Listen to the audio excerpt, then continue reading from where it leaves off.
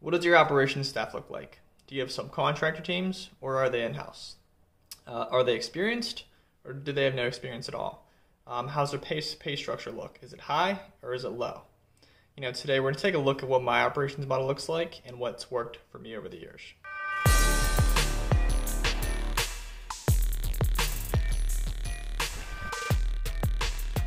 Hey guys, welcome back to another video. My name is Brian and I help people improve their painting businesses.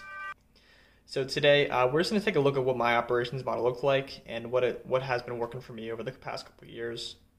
I basically did a good job at optimizing what was working, what wasn't. So basically I'm just going to lay it all out on the table for you. I own a painting company. What my operations model looks like, it's a hybrid model, and I'll explain why I do that in a minute. But what I mean by hybrid is it's half subcontractor, half in-house. So I was actually primarily having like an in-house team, but the reason that I actually chose to actually add some subcontractor teams too is because sales has never been difficult for me to capture a lot of work very quickly. So the issue that I kept running into was I kept selling a lot of work and then kept running into hiccups with my team and like the culture in-house. So there was routinely just work that I couldn't really get to by the end of the season. So adding subcontracting crews is allowing me and my sales staff to keep selling gung-ho and just maintain that. So like, in other words, we can produce a high volume of work and at the same time focus on like the culture for our in-house teams. So in other words, like that's kind of like how it's broken up. And I think like the biggest thing that I kind of like that was a game changer for our in-house teams at the very least was I started breaking them up by lead painter and prep assistant. So in terms of the actual crew size for our paint crews, I typically keep them at 2 people.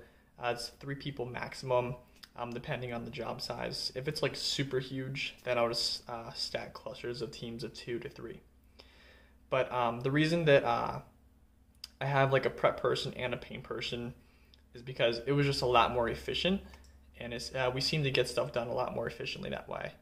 Because we actually used to just have like highly skilled painters across the board on all teams, and the issue that we kind of ran into with that was there would be like a lead painter who like really knows what they're doing, and then with them would be like another really good painter who would have the capability to be like an actual crew lead, and they would kind of like bump heads a little bit. So what we did was kind of just like split every like really good painter up and pair them with a prep assistant.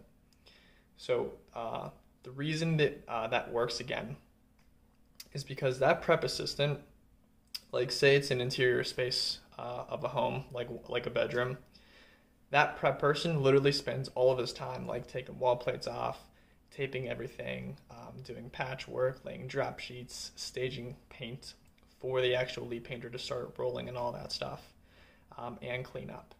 So that lead painter, they're the ones who are actually doing like all the mental strategy on like, how am I going to produce this on time? Basically like they're the ones just painting the entire time. So sure, that prep person is going to be painting from time to time, but primarily it's just prep. And ever since we structured it that way, on the sales end, we just add more prep time into that budget and just give the prep guy more time to actually spend time taping everything off. And then our lead painter, they're able to crush budget if we structure it that way.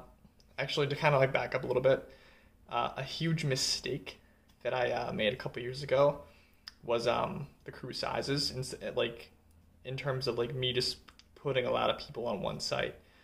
We actually had up to like 6 people on one site at a time, and we kind of shied away from that because it just got really, really busy, and ultimately it was just kind of inefficient, and we eventually lost money on most of those jobs that was happening on.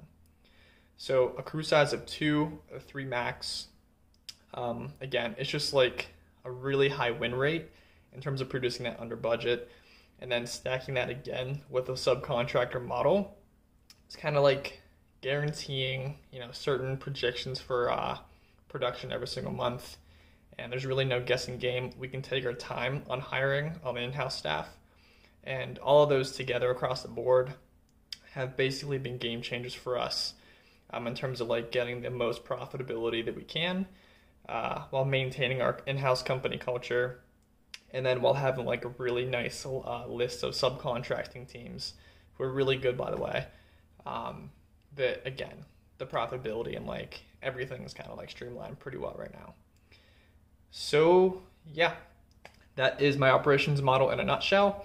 It's been working for us really, really well, and there you have it. I will catch you in the next video.